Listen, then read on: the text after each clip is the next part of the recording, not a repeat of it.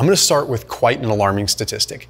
As of 2018, 93% of Americans were considered metabolically unhealthy. That sounds almost unbelievable. Now, when you factor in that being metabolically unhealthy doesn't necessarily mean that you're generally unhealthy, it makes a little more sense. Only a small percentage of people are actually metabolically, like mitochondrially healthy. Now, what does that mean? At the root of this is going to be blood sugar modulation. Now, 93% of Americans are not dealing with high blood sugar. Don't get the wrong idea. But the point is, at the very core of metabolic health and metabolic optimization, if you're looking at that, is our ability to use fuel, our ability to use glucose, or our ability to utilize lipids.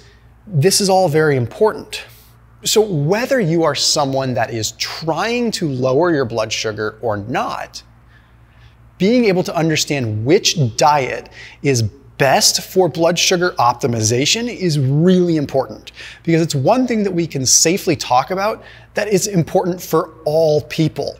Whether you're dealing with insulin resistance, whether you're an athlete, whether you are someone that's just concerned, it all matters. So we're going to look at Mediterranean diet, we're going to look at keto, we're going to look at plant-based, we're going to look at paleo, we're going to look at intermittent fasting, and there's legit literature to help us understand these things. One thing that we do know is that when calories are restricted and people are eating less, blood sugar improves and metabolic health improves. But there's more to it than just caloric restriction, as we're going to see. A lot of boxes could be checked if we could just adequately restrict calories, no doubt about it. But there's a bigger piece to metabolic health than meets the eye. So the first study that I want to look at analyzes the Mediterranean diet. Now, full disclaimer, I love the Mediterranean diet. I'm not going to let my biases get in the way, though. I'm going to look at everything.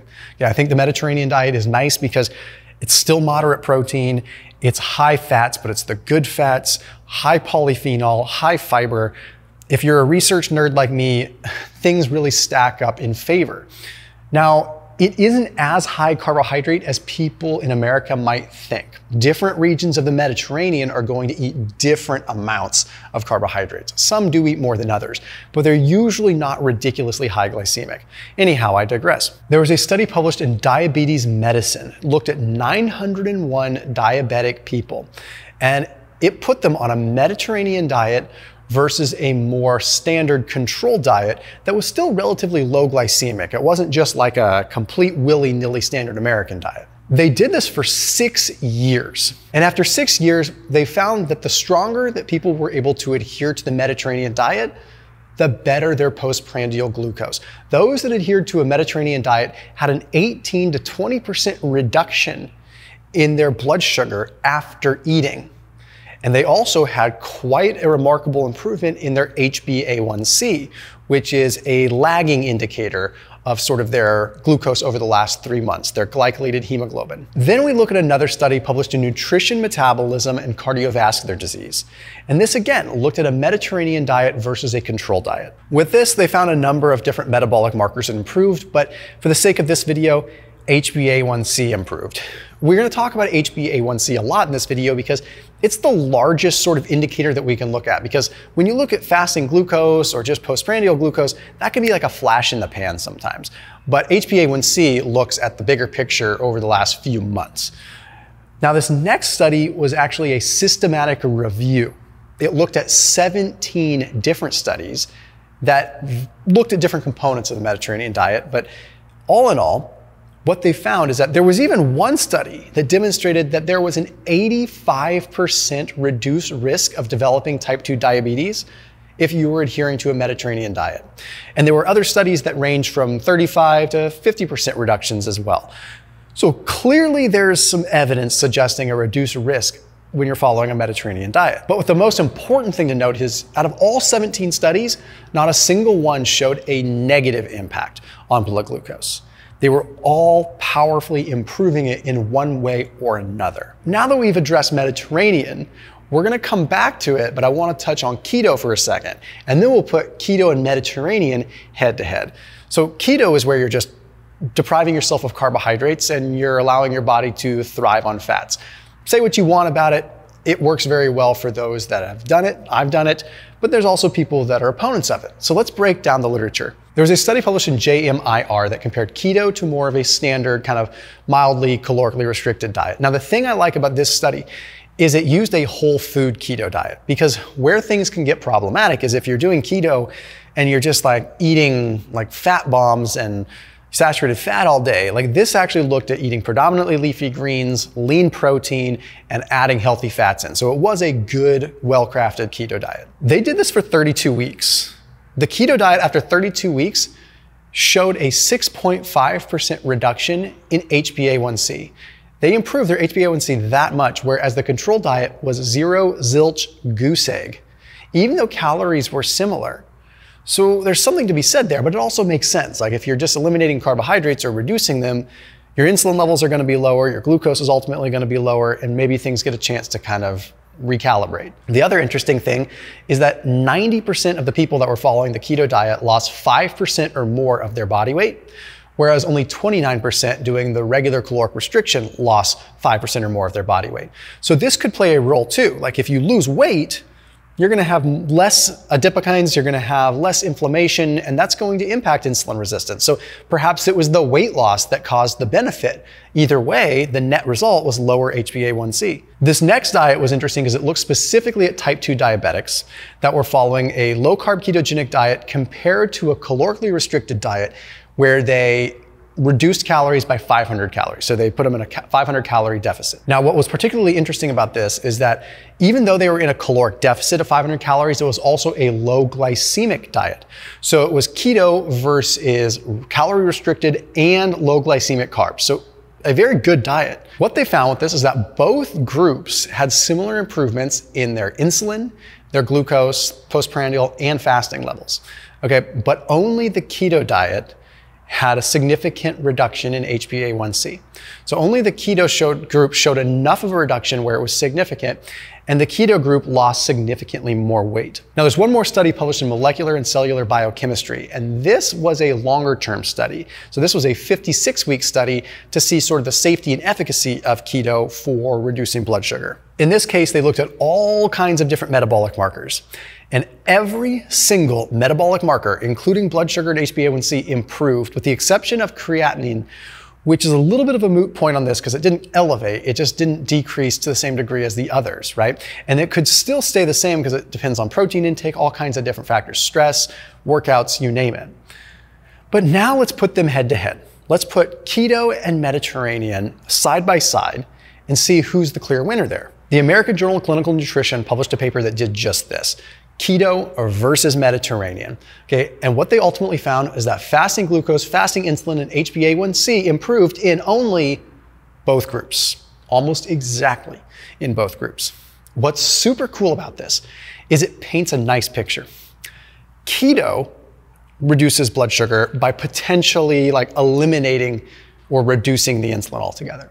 Mediterranean goes about it a different way, by reductions of saturated fat, which impacts glucose, believe it or not, by increasing good cholesterol, by increasing the amount of fiber. You're going about it a different way. So before we move on to paleo and fasting and plant-based, if you're stuck here, perhaps doing a Mediterranean version of keto could work really well. Because keto works on one angle, Mediterranean works on another angle.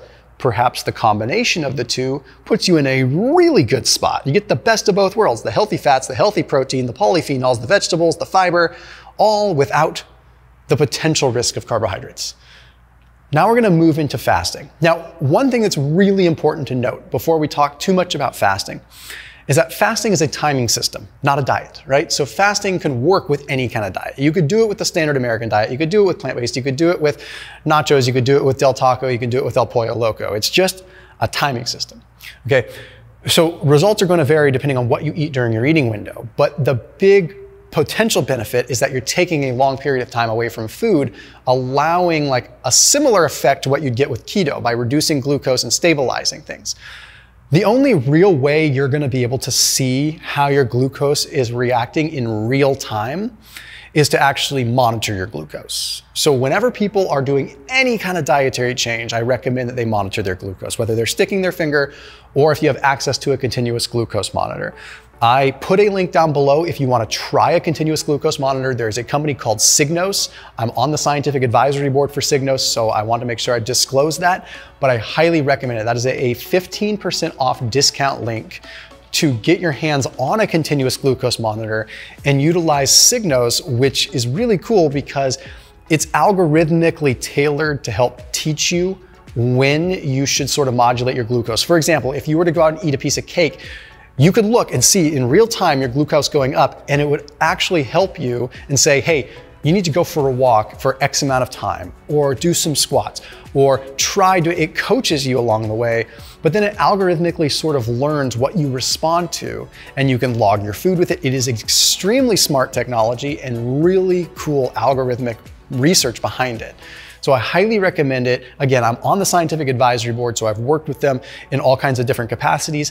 And I think as far as I'm concerned, it's the best continuous glucose monitor option that is out there in the market for people that are just trying to understand their bodies. So that link is down below underneath this video in the top line of the description. You can see it right down below. So now let's unpack fasting, because this is where it gets interesting. There was a study published in Nature Medicine that was really fascinating.